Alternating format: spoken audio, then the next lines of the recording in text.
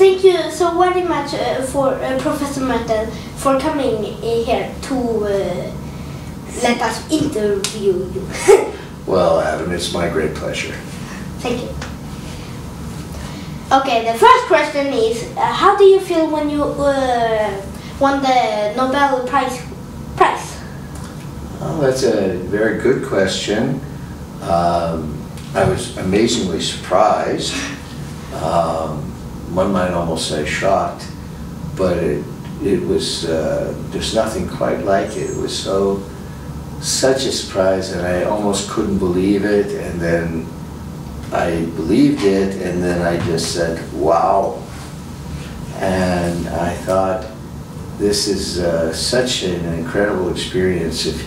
If you're a scientist, to not only be recognized by your peers for your work, but there are many people, many scientists who have done very good work good enough to receive Nobel Prize, but they only give one every year, which means many of the people who were good enough won't get it.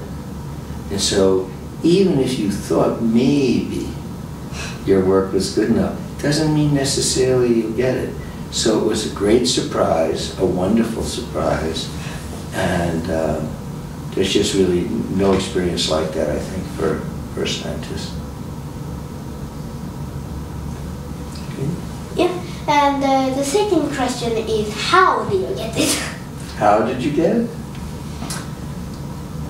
Well, that's a good question.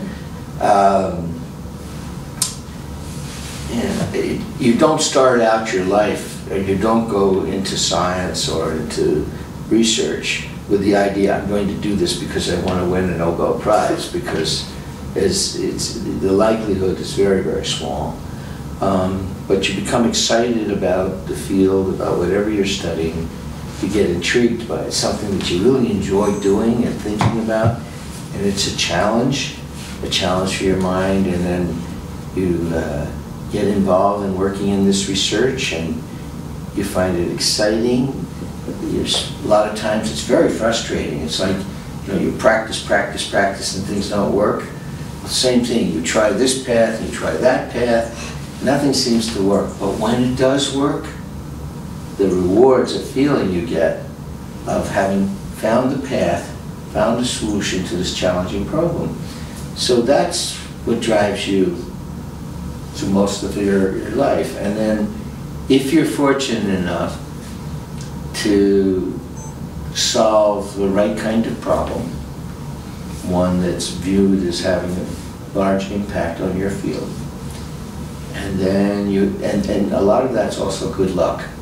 You can work hard, you can train very hard and do everything, but you also need a little bit of good luck. If you have all of that, and you then have a chance to even be considered, which is a great honor, and it happens, then it happens. But you don't start out in your field saying, I want to go and get a Nobel Prize. It doesn't work that way.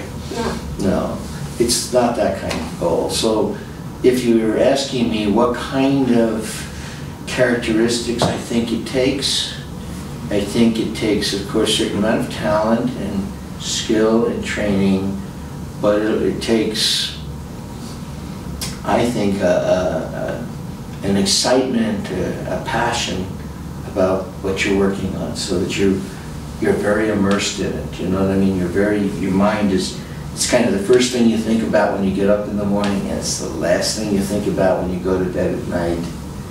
And you do that not because anyone's told you to. You've done that because it's from inside what you want to learn. And then it takes a lot of hard work, but it doesn't always feel like hard work because you're enjoying it. Sort of like playing the piano if you enjoy it. And then, with that luck again, if something comes through, then that's the way to get there. But it's hard work. You have to have talent and skill.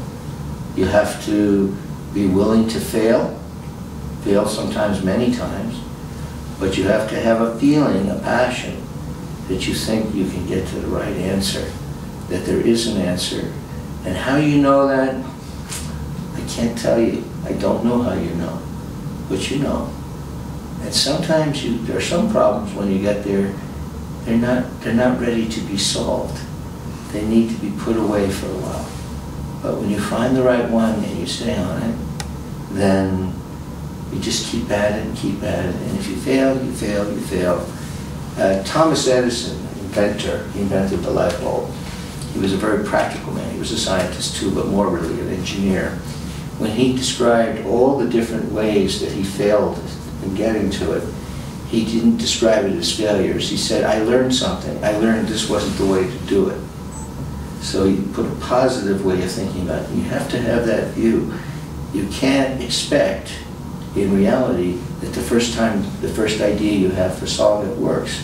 You might, but you have to be prepared to over and over again and have that confidence and the willingness to work very hard. And those together are the things we seem to see that I think will help you get there. Oh, and you have to live a long life, because you can't get a Nobel Prize unless you're alive.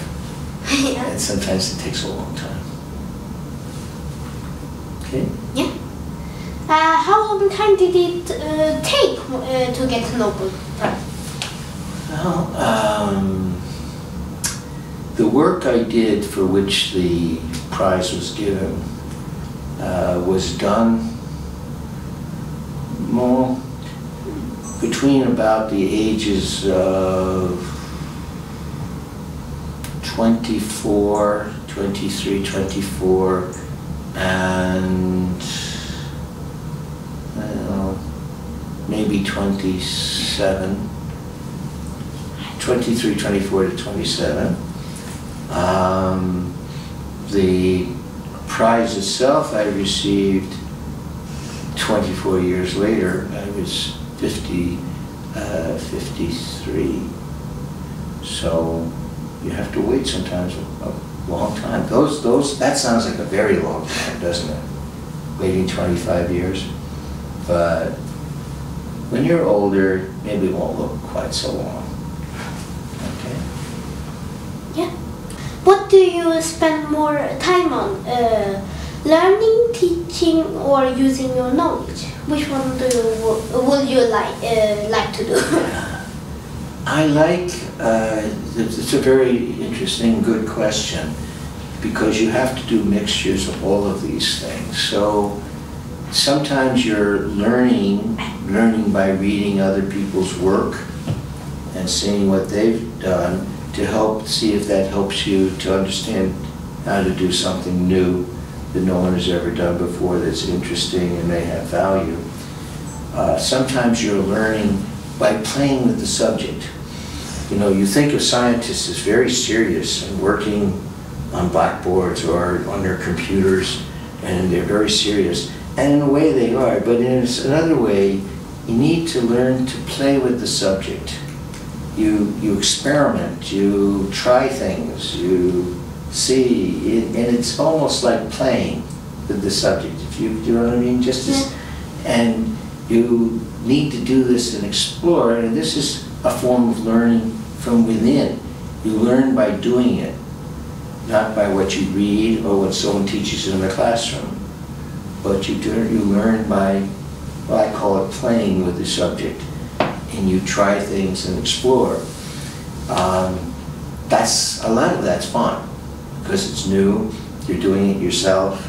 It's like if you were playing with trying to come up with a new musical composition. You try different things out and explore. And that's a key part of it. And then, if you get a good idea, okay, you think it's, but it's a very little, when the idea just starts, it's like a little plant. It's very, very vulnerable. If you're tough on the idea at the beginning, they'll crush it, it'll go away. So you have to be very gentle with the idea, okay, when it's young. You give it every benefit, and then it grows and it grows as you develop the idea. But then at some point, when it's grown enough, then you're very tough on it, and you subject it to every kind of question and quiz to see if it really will hold up.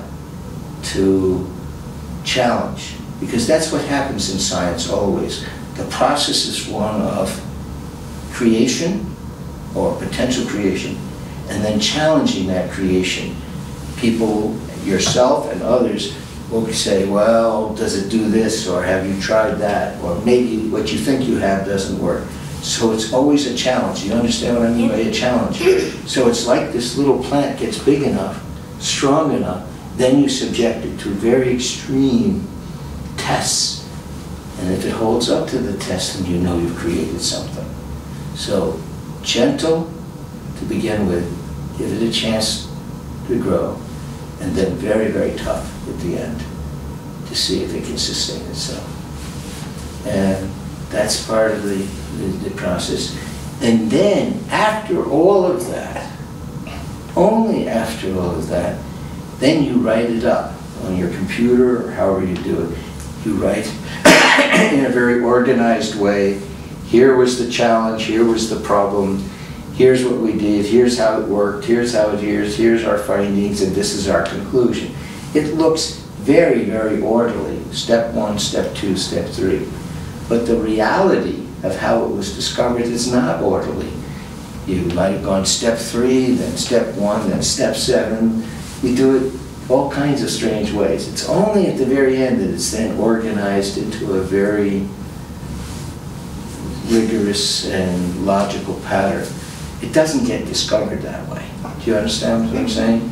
So, and that's the final. Then you put your work out there to the world. You give it to the world for free.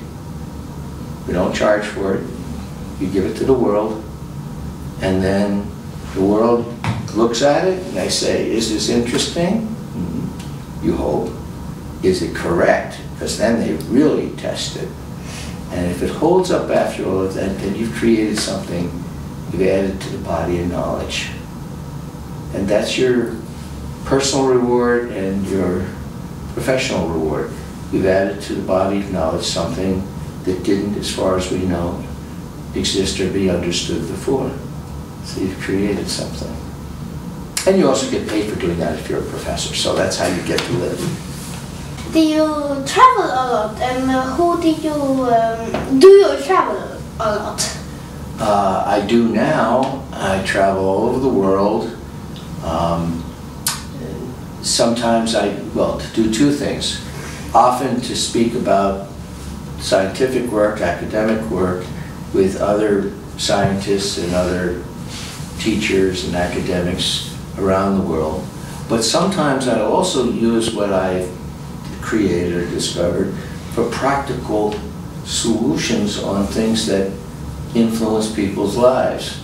So when we do that, then you talk to people who will use these ideas to make things to help people be better. You talk to governments to the extent that this helps them to do what they're supposed to do better. You talk to businesses. You talk to labor unions sometimes, people who are in charge of workers. But you convey your knowledge transformed into how this can be used to actually build things or create things that will make people better. So if you're a medical scientist and you find a new way of doing a surgery that works better, then in addition to the science underneath that, you teach the technique so that others can perform the surgery the same way. If you've discovered a new type of material, then that allows people to build things that they couldn't build before. You have to help them to understand how this thing you've created, just as a matter of knowledge creation, can be converted into knowledge that can be used to help people live better lives. And so in my travels, I do both of those. I have both those things. And so I travel a lot, and it's all around the world. I meet some very interesting people. And that's pretty exciting, because if you can see something that you've done gets taken and in some way helps to make things better for people, that's a wonderful feeling that they take something you created and make people better. And that's another kind of reward. So the early stuff, you get a reward from creating the knowledge, but from the implementation of it, you get a sense of accomplishment or reward, because what you've done will matter to people's lives. It will make them better. Okay? Thank you so much. Well, it was my pleasure, Adam, and thank you for your very, very thoughtful questions. Thank you. Okay.